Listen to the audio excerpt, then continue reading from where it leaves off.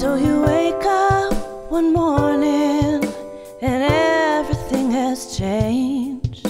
You just feel like crying.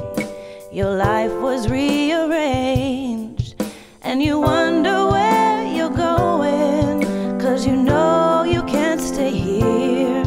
So you pick up the pieces and release yourself from fear. You stand because you care. You brush yourself off and then you stand because you care. The flow of the water as it moves down these incredible mountains into this lake that is a reciprocal of all movement.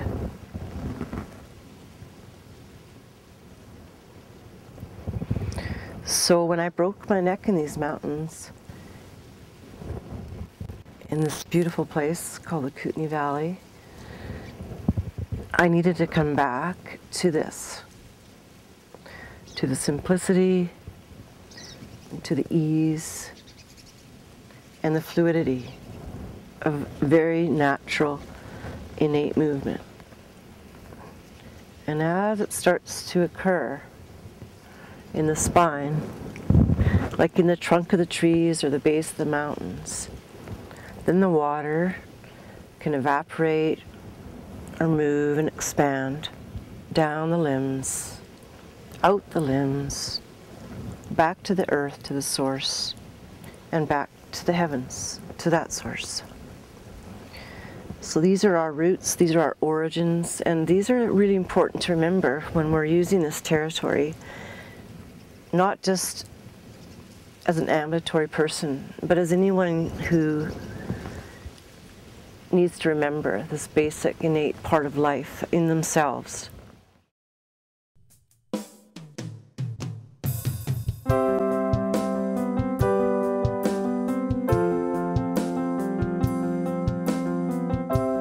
Been through quite a journey, probably one of the most incredible journeys in my life so far.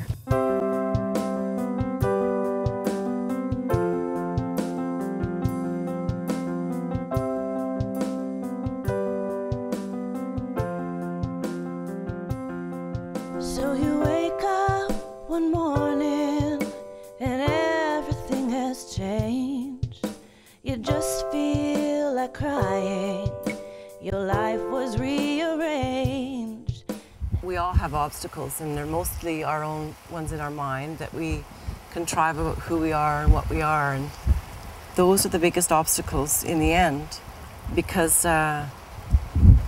that's a question that should never be questioned. Our divine right is to be, who we are and what we are. I think the biggest message I could give to anybody who's perhaps in a situation where you're dealing with the obstacles that seem insurmountable, that you wouldn't have been given those unless you had been very much entrusted to their gifts, and that to rise up and accept them and yourself in that, and also then the lessons is the best gift you can give back to life, which is, I think, for all of us, a pretty beautiful gift. So I don't come up sitting a lot these days, that's fine, as much as I used to, except to appreciate this beautiful view that is, I mean, how could we not be in the moment? Wow, what a place.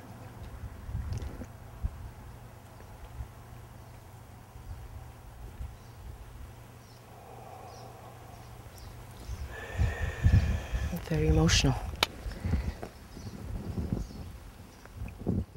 So standing up is kind of emotional because we bring ourselves back up into the world. What the common trend is, which is to put you in a wheelchair. So I dealt with a lot of scoliosis, which we can still see in my body, and that's going away. We're counteracting that by not sitting in the chair, pushing wheels that are one way, unilateral. So this cross movement is always part of how we move, how we walk, how we originate. So I don't sit up a lot, as I said, but I will do it for that purpose, just to be involved in our world, because when you're lying down, you're a lot more internal, and we want to go out there and explore. So that's why we stood up in the first place, probably.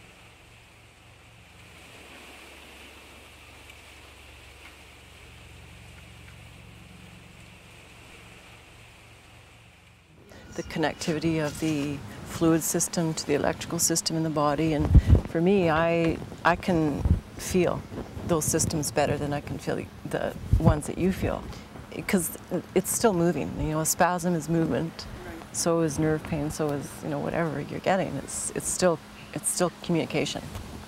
So my job has just been not to ever turn that off.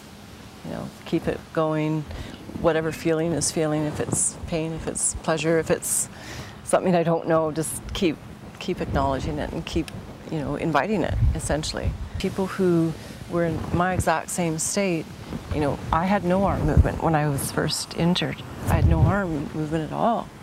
And a woman very similar to us, now her arms can't even leave her chest, because she's been, you know, given the drugs. Now they're operating on her. It's tragic, actually. It's really tragic. I mean, it makes us cry every time we talk. Yeah. So it's got to change.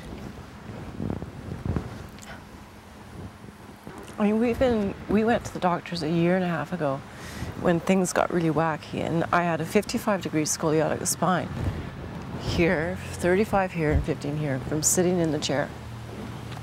And from being in a position that they, you know, in their best interest think is the best thing to do, in, you know, in their training. And so that was, you know, I'm still unwinding that,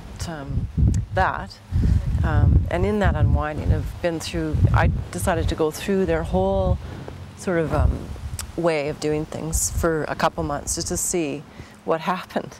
You know, I took their drugs, I did this and that, and I did all sorts of things, and what came out of it was this incredible place of shock and also revelation, you know, of just, wow, there's a lot more to this than meets the eye, and that's not being addressed, so that's what we're gonna do. Yeah.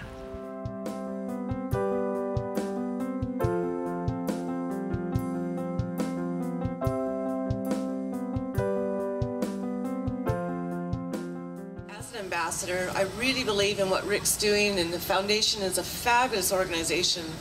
And we as a community in SCI, spinal cord people, directly and indirectly, are at an incredible time where the cure is around the corner, the movement for research and for our understanding, and also what the Hansen Foundation does is essentially providing quality of life tools for people so that they can go on through the, you know, the devastation and the chaos.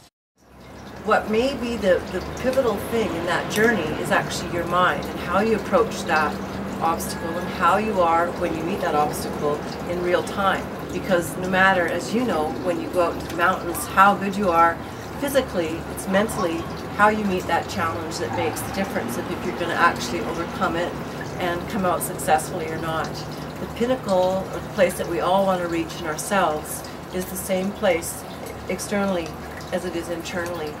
And so if anything, the journey that I've been on through a spinal cord injury and having lost the use of my body temporarily in the same way that you would understand it, has been to understand how to be at peace in this place all the time. And we are nature.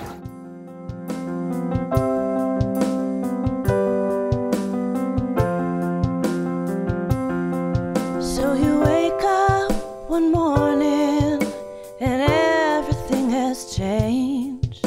You just feel like crying. Your life was real.